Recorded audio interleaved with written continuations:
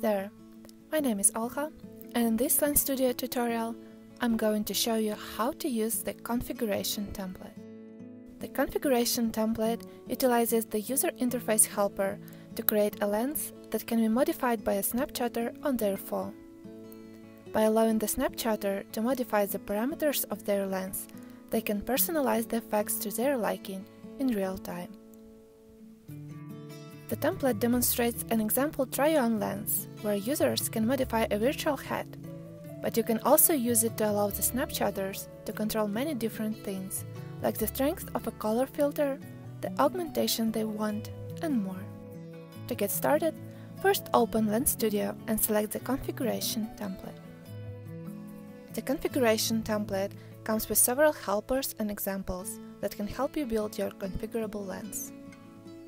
We'll first explore these helpers, then go through the virtual try-on example. To try any helpers or example, toggle the checkbox next to them in the Objects panel.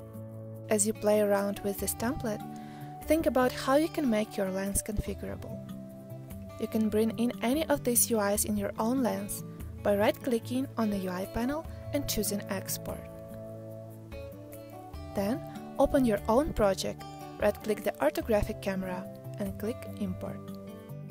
The first example are the widgets that you can use to add control to the lens. You have buttons to trigger actions, toggle to enable or disable things, a color picker, as well as slider. To modify any of the UIs, simply select them in the Objects panel. Then, in the Scene panel, you can move them around as you would with any other screen object. Finally, in the Inspector panel, you can see the different options available for each object, such as how it's visualized and what it triggers. You can take a deeper look at the options by going to lensstudio.com and searching for User Interface. But in short, each UIs have a callback that you can use to trigger behaviors or your custom script. Next, we have the Layout example, which allows you to automatically lay out children objects on the screen, such as buttons, for example. Notice how in this example there are a lot of button objects and each of the buttons are actually not laid out in the Scene panel. Instead, it's placed on the scene by the UI panel with Layout.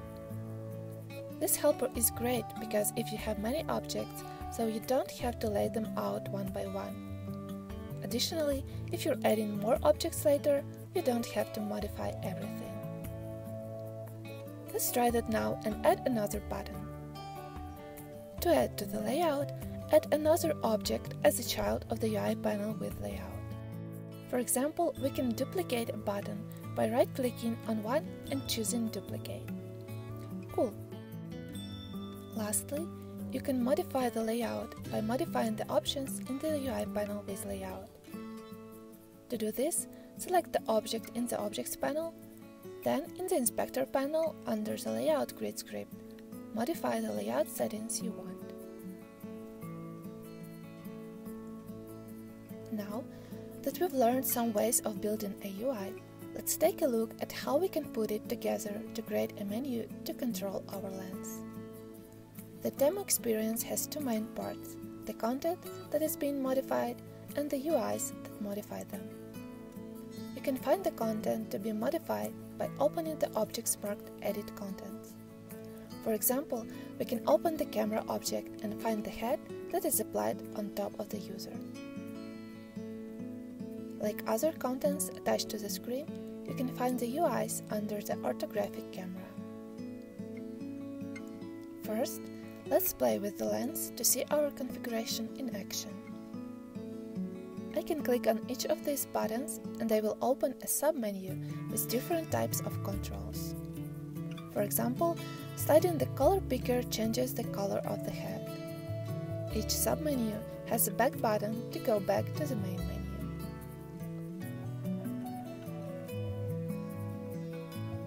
Awesome! Let's take a look at how this menu is set up.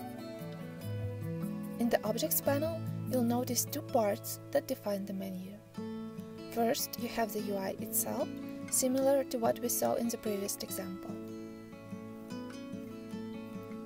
For some of these, their function is defined in the UI. For example, a color picker modifies the color property of the material. However, in some cases their action is defined via behavior. For example, notice how this UI button calls several behavior triggers. These keywords correspond to a behavior found in a behavior object that tells the lens what happens when that button is pressed. Let's open the behavior object and find an example of corresponding triggers. Notice how these behaviors have a trigger of on custom trigger, and their trigger name matches one of the listed in the UI elements we saw earlier. Next, we can see that response time defines what the buttons do. You can learn more about how these behaviors work by searching for behavior on the Lens Studio website. But in short, they allow you to call many of the common functions in Lens Studio without writing a script, by describing when they're called, the trigger, and what they should call, their response. To summarize, our configurable experience has the content to be modified, UI that user can interact with and describe what it does, as well as an optional corresponding behaviors that allow you to describe additional logic. Now that you can see different types of UIs you can add, how you can lay them out, as well as create your own configurable lens, give it a shot. Thanks for watching and have fun creating your configurable lenses.